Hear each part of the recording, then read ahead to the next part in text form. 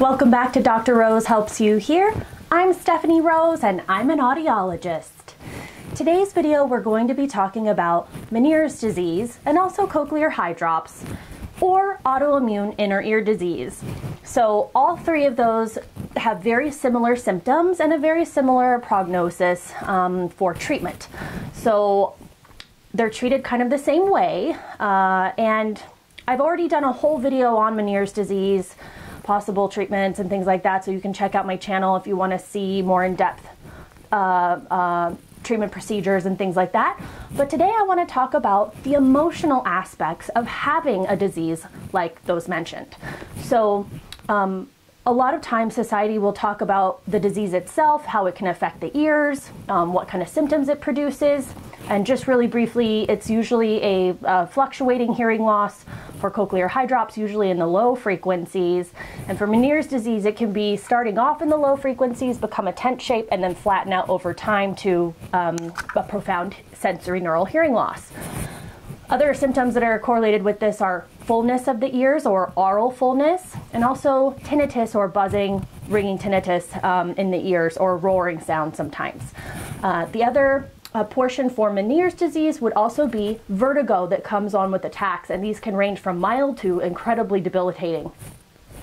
I myself actually have been going through this whole motion of all of these different diseases. So it kind of started off as cochlear hydrops. I had no vertigo, just fluctuating hearing loss with buzzing and fullness.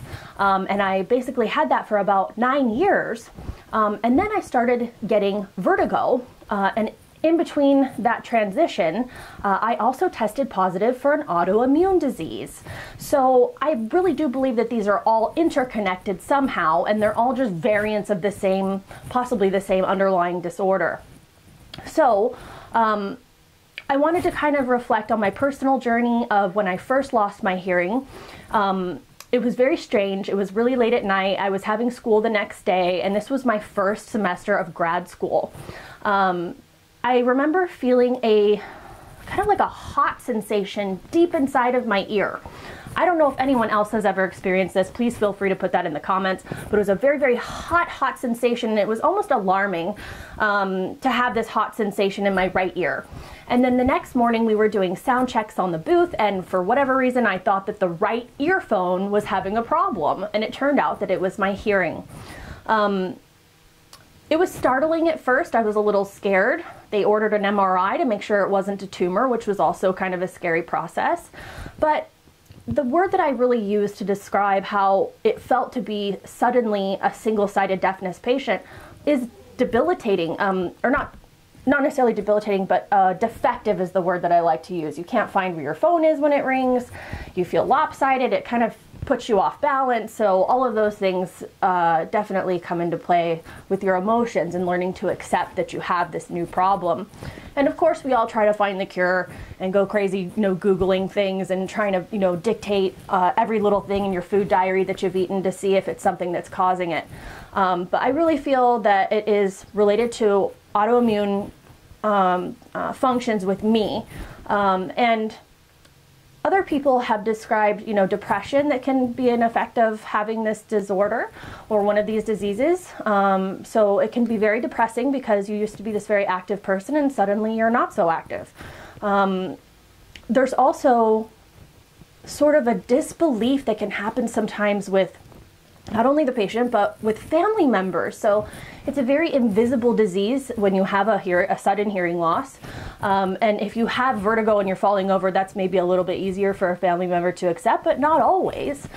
So there is this kind of almost of a rejection feeling that you can get from family members and friends who maybe don't believe that you have this problem.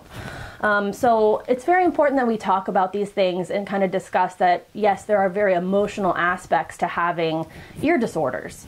It can affect your job, it can affect your friendships and building, rapport with strangers when you have to suddenly tell them, I'm not meaning to ignore what you're saying, I just maybe didn't hear you correctly. And with this, fluctuating hearing loss, it's hard to put on a hearing aid. A hearing aid does not fix the distortion and the fullness that you're feeling in your ear, and possibly, occluding your ear might make that fullness symptom even more pronounced. And so it can be pretty miserable. I remember probably my, I want to say 5th year into my cochlear eye drops, I started my first job out of school, and it was extremely stressful, and stress really affects my ears and my hearing. And I had really bad buzzing tinnitus, and it was to the point where I actually asked one of my coworkers, he was actually my boss, if he would treat me for my tinnitus using, I think it was a sound cure device, just a sound therapy type device that you can wear to kind of distract your brain from the buzzing. And I have to say that that was probably one of the most wonderful things that I experienced, was being able to control my tinnitus and have a tool in my toolbox, if you will, that I can put this thing in there and I don't have to hear that buzzing. So with all of these other aspects of the disease, you have to keep in mind that you're going to go through many emotions. Now that I've had the hearing loss since 2009, so we're looking at 12, 13 years now.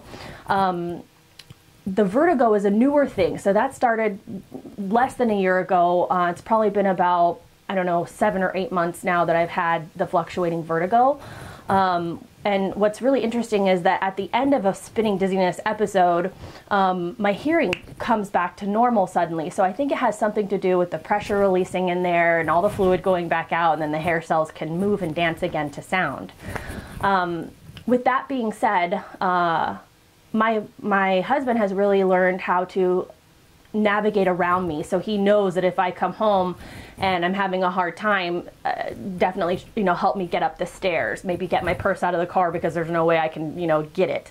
I also meant to mention that once the vertigo came on, I found myself being incredibly anxious because it seemed to come without any warning. So I was very, very attentive to how I was feeling prior to, and now if I ever feel slightly off, I just immediately start going home and get somewhere safe. It takes a little while for it to come on, so I do have a good amount of time so that I can drive safely and get home, and then it will hit, within an hour after getting home. And the vertigo lasts for, at least 6 hours. And that's going to vary from person to person, but I just wanted to mention that it's hard to walk around with anxiety, wondering if you're going to have another attack. So that's another emotional aspect to Meniere's that we don't really talk about very much. So I read in one of my Meniere's forums on Facebook, there's great groups that you can join to, express your feelings that you're having, maybe, see if there's any tips or tricks that other people have found work for them. I did come across just several people that say that we never talk about the emotional aspects of having Meniere's or, other ear disorders.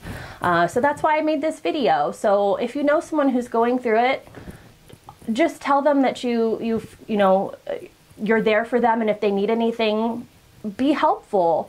And it's very isolating at times, so just be a good friend, be a good family member. Even though you can't see that they're sick, they are sick. It is a very debilitating disease sometimes, and everybody has to figure out what their triggers are so that they can function and get through life.